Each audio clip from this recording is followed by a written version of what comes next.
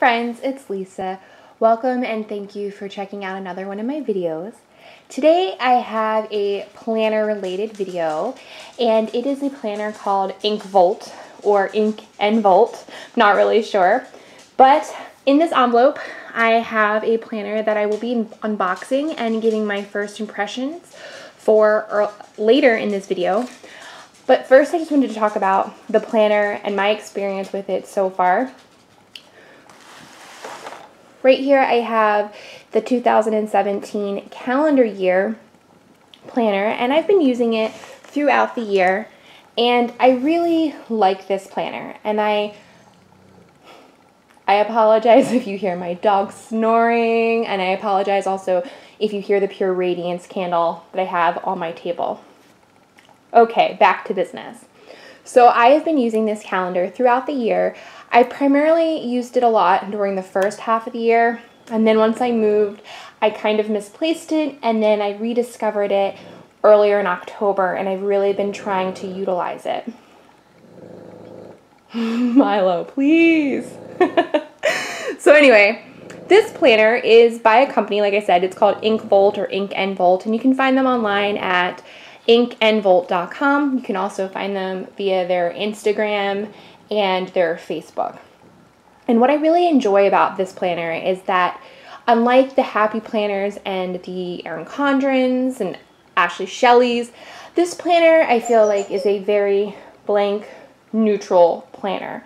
I feel that this planner is friendly for either gender, male or female, and I feel like you could use this planner in a personal life setting, but you could also use it professionally if you needed it.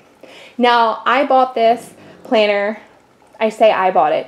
I picked it out and received it as a gift for this year, and at the time, this black cover was the only option that they offered. They have since evolved and added more colors into their collection.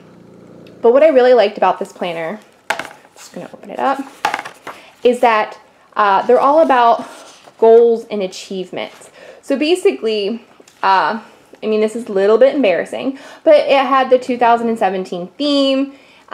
What I wanted my theme to be was reinvention. I was probably watching Beyonce or Oprah or something inspiring. But I wanted to lose 25 pounds, get a new job, save money for a house, and then actually run in the Turkey Trot 5K that I like to do. And then you could do like achievements. But this planner is really a goal-oriented planner.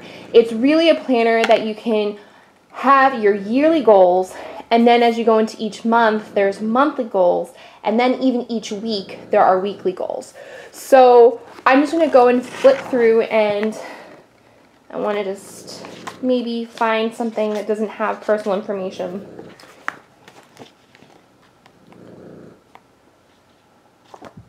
All right, so this is November. I have something actually written in every single month. So this is upcoming for November. As you can see, you have your monthly spread, and then it breaks down into your November goals. So my goals for November are to create Christmas cards. What I mean by that is I want to get my dog to take a really adorable picture. I want to actually order them. Then I want to make my list.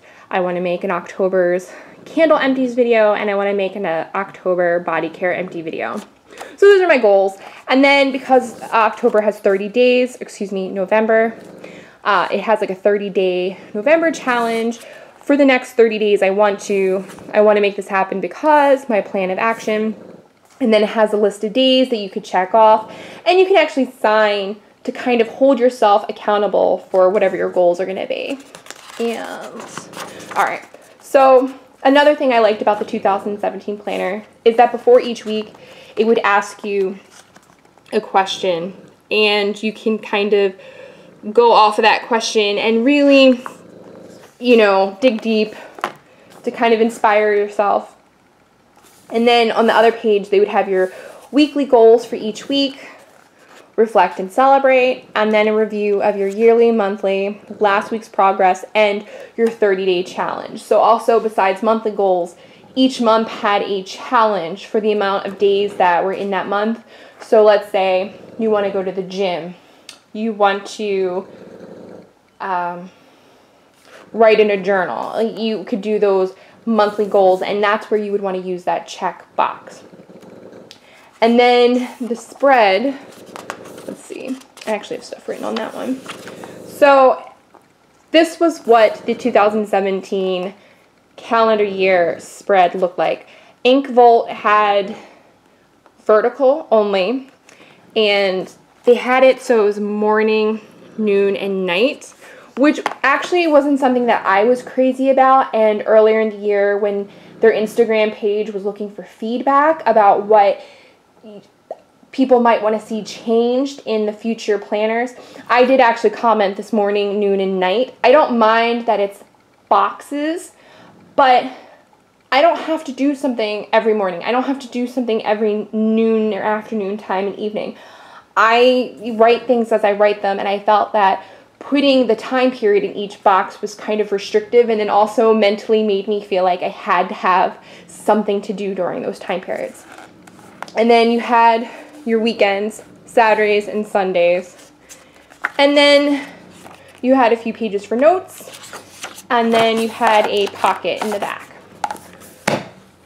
So that, in an overall gist, was the 2017 planner. And as I said before, I really liked this because it was neutral. I felt like, whereas the Happy Planners, the Erin Condrens might skew female and kind of cutesy with the personalized covers and the crazy rainbows and pictures, this is more of a planner that you could just do pen to paper. You don't feel like you have to do stickers or washi. And I feel like it's accessible to everyone. So I really thought this planner was great, and so I wanted to get a new one for 2018. My dad does buy me a planner every year as part of my Christmas gift, and it's a tradition. And so I wanted to have him get me this planner for 2018. Now, I'm just on their website on my phone. Currently, they have their signature series, and it's going to be $40. And you will see it comes in 3 colors. It comes in black, gray, and a bluish color. And if you scroll down a little more, they also have now the 2018 limited edition series for $5 extra for $45. And it comes in a wide variety of colors. It looks like they come in a ash, fire red, I think that was indigo, plum, spruce, and this blue one is powder blue. And basically the difference is that these planners come in a wide variety of colors, and I believe the limited edition supposedly has a linen type texture, kind of like an old school book that you might check out from the library, which that was another thing I really enjoyed about this planner. The fact that it just feels like a book I want to cozy up to. Like, I love planning with like a cup of coffee or something like that. I feel like it's really great and portable. So I'm going to go ahead and open this. This came priority mail. The package, I mean, this is not them, but, you know, it came a little bit roughed up. But it did have the little sticker on it. And I ordered this on a Saturday, and it came in on a Wednesday. It got delivered, which makes sense because if this is priority 2-day mail, that means they probably got the order processed and sent out on Monday, and I got it Wednesday. All right, so I just opened up the envelope, and this was what came inside. Ooh. Ooh. This is so pretty. All right, so let me go ahead and take this plastic off. There's something about the red that just drew me towards it. I personally love purple as a color. I actually say I'm a rainbow person. I love all colors, but I tend to skew purple. So at first I thought I was going to get the plum, but then there was something about the spruce green that was really intriguing. But there is just something about this beautiful red. And as you can see now that I took the plastic off, it's a matte. And it is like a linen type of material. It feels so nice. Oh, and I don't know right now through my camera viewfinder if it's picking up how vibrant this beautiful red cover really is.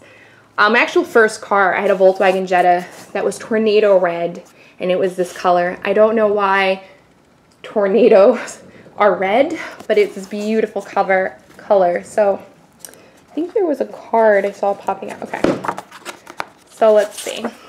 This card came inside, and I'm just going to go ahead and read it closer to my eyeballs. Today is the big day. Today you are one step closer to reaching your goals. It is the day you get to start your InkVolt planner. This is going to be your year. I, meaning the creator, Kate, I'm just going to say Kate, designed this system to be flexible and adapt to your lifestyle. I want this to be the place for your ideas and dreams and the roadmap to your success. Whether you use it for your career, personal improvements, health goals, or projects, this planner can be one of your most helpful tools on your journey. And then for help for getting started and making the most of your planner, there's a guide on their website, and it just says, I know you're going to accomplish great things. And they also offer a free newsletter with lots of tips, advice, and smart ideas to help you be your best, which is really cool. I don't know if I mentioned it when I was going over the 2017, but not only do they have those yearly goals and the monthly goals and the check-ins and the weekly goals, I do feel like having a place to write down your goals. I'm a very task-oriented person, and there's just something very, feels really good about crossing off something and getting it done. So that's another reason why I like this planner. So now we're just going to get into the first impressions and flip through. So it's beautiful cardstock. So I'm probably just going to do a lot of throwback comparisons.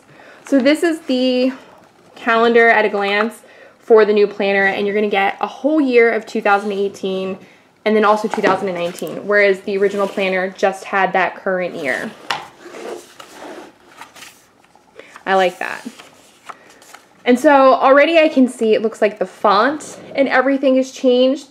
It's more streamlined, I guess. Smaller font, I guess more clean, I would want to say. But it says, bring your year into focus. What do you want to leave behind this year? What are the things you want to learn about this year, books you want to read? How will you improve yourself in the year ahead? What would it look like if this year went by perfectly? What would you have, be, or do? And then here's the area that I can write my theme, and then write my yearly goals. And then we go right into our month at a glance. And it looks like this year they shaded the weekends so that I know the difference between Sundays and Saturdays versus the business days. Then there's an area for your focus and your notes. Okay, and then we're going into January, and it has my January goals. This month I will, then some, this is like a dot graph area. And then here's the area I can do my 31-day challenge. For the next 31 days I want to make this happen because my plan of action is I fully intend to commit myself to this for the next 31 days, and that information would change based on however many days of the month there are. A place for you to sign and date if you want to hold yourself accountable, and then a check area to check off the actual days that you complete those tasks. And then this page changes each week. There's always a different question. This one is, what are some of the ways you can make the next 12 months incredibly awesome? And then you can go into your weekly goals, reflect and celebrate, which is always nice because I think as a person speaking for myself, I don't tend to look at my achievements and be proud of them. Like, I could do something really great or something that I should be proud of and totally embrace, and it's just like, Okay, yeah, that happened. And really, I should be proud of myself that, yeah, I got that done. So I do think it's awesome that they have this area to put reflect and celebrate, because, you know, maybe one day I will run that 5K, and instead of just being like, okay, whatever, that's an achievement, I need to reflect and celebrate it. Or, for example, I just got a new job and I'm really excited, but I'm not like raving about it, but really I need to like reflect and celebrate it. So, I mean, that's the kind of thing that you should be putting there. Just, it could be little, it could be big, it could be whatever you want. And then there's a review area, your yearly goals, your monthly goals, your last week progress, your 31-day challenge. And they did change the the weekly view, which I really enjoy. So here is a weekly outlook from the old planner. As you can see, it's much more bold in terms of the lines. The boxes have those little gaps, and they all say morning, noon, and night. This one, the boxes are all together. There's no spacing. The lines aren't as bold of a color. And as you can notice, it only says morning, noon, and night in the Monday box, and it's kind of grayed out, so it doesn't necessarily stand out. And so I like this a little bit more because I feel like I could write stuff down and not feel restricted into, well, this is a morning thing, this is a noon thing, this is an evening thing. So I do really like that. And so it will go into this again. So you keep doing your weekly outlook. Then you go into February. And so it kind of just would go through the whole entire year like that, with the different weekly goals and things like that. And then I don't believe they had this in the other planner. They didn't. All right, so something that they have in this planner that they didn't have in the last planner is the ability to look back at the past year. In order to have a crazy successful year, it helps to take inventory of the last year. By reflecting upon what went well and what didn't, you can gain valuable insights to help you with what's to come. And so then it has spaces, what was the best thing that happened this year? What accomplishment are you most proud of? What were your goals this year that you achieved? Were there things you wanted to do but didn't? And then here's a place to put all of your 2018 achievements that you get to list. So basically it says write about your achievements right after they happen. Include enough detail to learn from your success so you can make it happen again. It gives you spots for 5 achievements, and then the dates, which I think is really cool because, as I said earlier, I don't think some of us, we don't really take stock in our achievements and what we are able to do. And we really need to be able to celebrate them and remember how we got there. And then the back of the planner, there's some dot grid paper. It's faint enough that you could use the dots, but you could also use these pages for whatever you want. And the back of the planner has this neat pocket. And then also, let me just take them out. This planner also comes with the 2 bookmark ribbons. This one has a red and then also like a grayish white color. And so that is the planner. That was my really brief flip through, and my first impression is I like it. I knew what I was getting into before I ordered it, which is why I'm like all on board to use this planner in the upcoming 2018 year. This is something that I definitely will be using personally, but then I probably wouldn't use it for work at all, just because I believe in keeping a separation, and I wouldn't want to ever bring stuff home and take stuff to work, you know what I mean? But I could totally see myself, if I wanted to, using this only as a work planner as well. So if you want any more additional information about the planner, please check out their website. That is inkandvolt.com. You can also check out their Instagram, and they also have a Facebook page. If you liked this planner flip through, brief description, please think about giving this video a thumbs up and subscribing. And until next time, I hope you guys all stay well. Bye.